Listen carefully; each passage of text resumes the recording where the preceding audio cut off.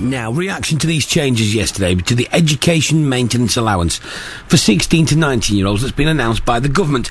You will remember we had Nick Clegg in here last Friday, who said he wished people had stopped going on about EMA going, because as yet they'd not announced what it was going to be replaced with.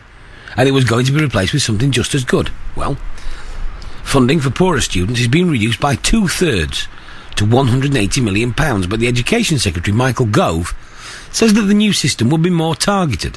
On the line is Harrison Carter. Harrison is a member of the UK Youth Parliament. Morning, Harrison. Morning, Toby. What do you make of the replacement for EMA, Harrison? Well, I think it's a welcome move by the government to realise that something that headmasters, that schools, that people receiving EMA have been telling them for so long, that it is a needed support mechanism for people. It does get people back into school and colleges, and it does raise young people's aspirations. I would now set 3 challenges for the government. One would be to review the proposals that they've just put in place, and ensure that they're not just as a result of political unpopularity that they feel the need to introduce them again.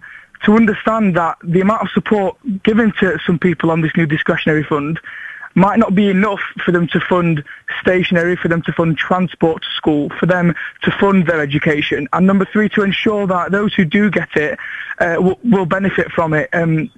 This whole issue of EMA, I think, has been a complete mess for the government, and they haven't consulted properly with anybody on the ground, and that's the reason why it became so shabby.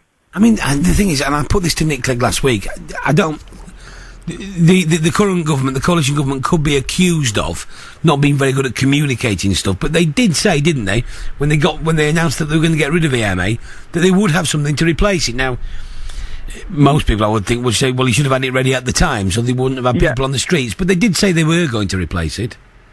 They did. My fear was when they said that, they didn't have any plans, didn't have any specific plans to put in place to replace it. What they're saying now, obviously, with the discretionary fund, I mean, there is a guaranteed fund for those 12,000 young people who will receive £1,200 a year, who aren't able, who are sort of on the poorest side of the spectrum, and I'd say I welcome that. But the discretionary fund, they're saying to schools, they're giving schools an extra burden, an added responsibility to decide who should get this. But they haven't necessarily trained staff to assess people's need and to give out a payment. So in that sense, there is a risk that those who need the money are not going to get the money because people aren't trained to give it them. And just tell me, Harrison, something that I possibly don't understand. The leaving age of the school leaving age is to be raised to 18, isn't it? Yes, yeah. So what will happen between 16 and 18 to things like school travel and school meals? Well, between 16 and 18, if you get them free at 15, will you get them free at 16 when it becomes compulsory to go? I'm not sure if that would be the case. I don't know. But, I mean, we would hope people would get them free at that age, and also we'd hope that those who do get the free school meals would be offered the guaranteed fund instead of the discretionary fund. We'll need to look at that. Harrison, thanks very much indeed for joining us this morning. That's Harrison Carter. He's 17 years old. He's a member of the UK Youth Parliament. Travel update. BBC Radio Sheffield.